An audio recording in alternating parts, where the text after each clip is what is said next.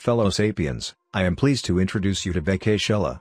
Before embarking on this journey, I must say that this is a long-term play and short-term investors should close this video. Now that we have separated the wheat from the chaff, let's begin. The sharing economy has been gaining traction and weaved itself into our daily lives, spurred by companies such as AirBnB, WeWork, and Uber. Vaycaychella, a subsidiary of World Series of Golf, is also taking a step by disrupting the short-term rental property space. It is perfecting its peer-to-peer app that connects short-term rental property owners with retail investors. A beta version of the app was recently launched, with a production release planned before June 2021.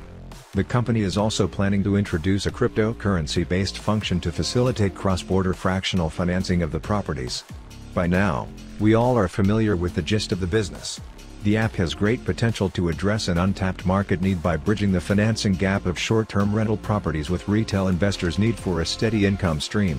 The fractional financing model also helps de-risk investors' exposure to any one rental property. With all that said, I would now like to point out some overlooked factors. A lot of people has been using Airbnb as a comparable. Whilst it is okay to use short-term rental and vacation-related stocks, we need to recognize that the initial business model of the app lies in loan servicing. More appropriate short-term comps will be in the lines of Lending Club.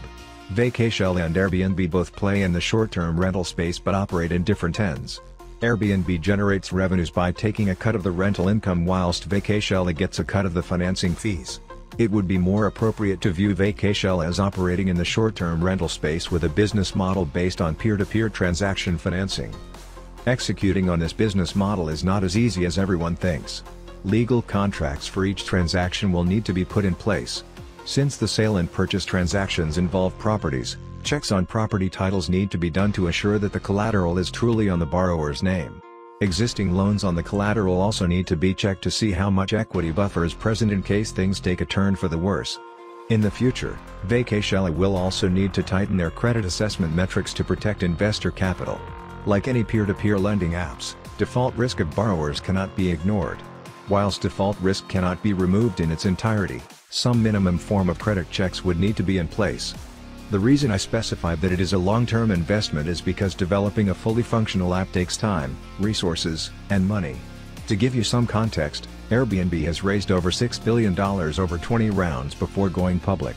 I am in no way implying that Vaycaychella will need to raise that much money, or even a fraction of it, to have a minimum viable product. I am shedding light on the misconception that any company can create an app overnight to command a valuation to the tune of many billions.